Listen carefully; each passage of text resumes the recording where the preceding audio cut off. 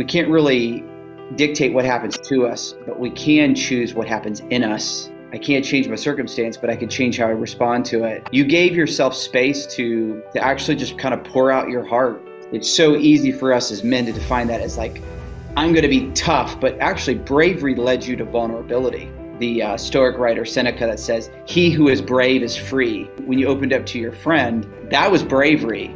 And I was thinking like, man, what must you have been feeling when you heard this news? Probably felt like no one's going to understand what I'm going through. I mean, who do I know that has this? So there's loneliness. You almost kind of feel like I'm going to be abandoned to this. I'm going to have to face this alone.